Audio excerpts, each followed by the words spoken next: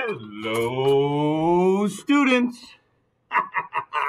We're back to finish up the lab here regarding the acid-base titration.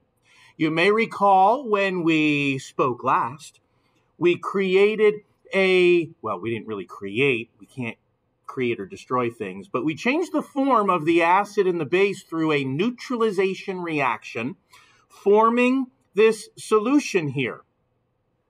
And so I'm going to take some of this solution and I'm going to be putting it into a watch evaporating dish, a watch glass or a glass evaporating dish here. I'm going to be pouring about a $50 sized amount onto this glass evaporating dish, because our final step here is to heat this up to try and prove or disprove what you think might be in this solution. And we're going to be using the Bunsen burner in order to more quickly evaporate the liquid in that dish. So I've got my Bunsen burner here. We're going to start up the Bunsen burner.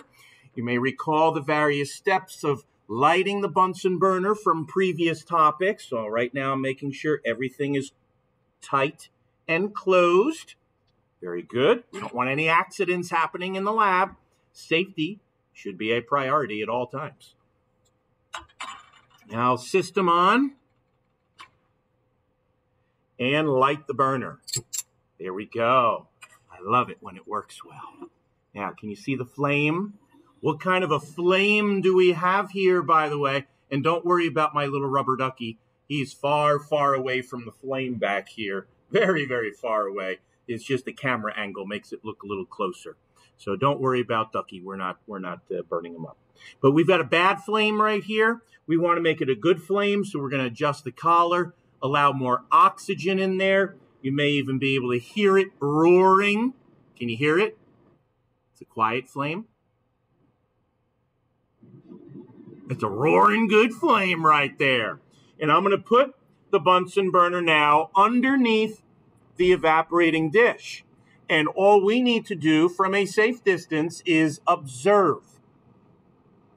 Now, you may have a hypothesis as to what you think might be in this liquid from the neutralization of the acid and the base. Well, we're going to prove it now, because I think you do have a good idea of what may be in this solution. So we're heating it up for that very reason. And I'm going to move a little bit out of the way because I think you can see it a little better when my white lab jacket isn't behind it. Do you see it bubbling up? It's already boiling, folks. It's already boiling. And as it boils, it looks like the clear liquid is evaporating into the room. And it appears as though there's some type of a residue being left behind. But we'll let it continue to evaporate here until we think it's completed. And then I'll shut the burner down and we'll check out the dish and see if your hypothesis is correct.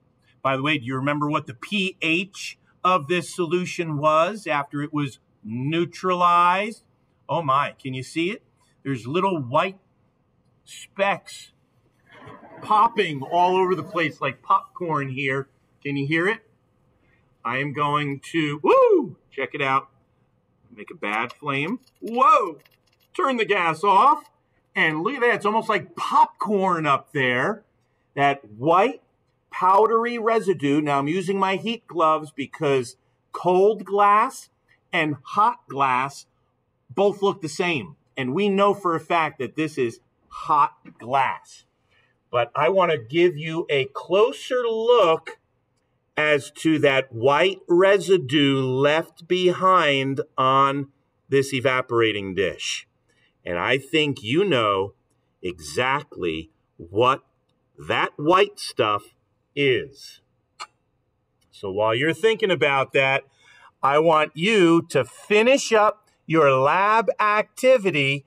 And for now, I'm going to say bye-bye.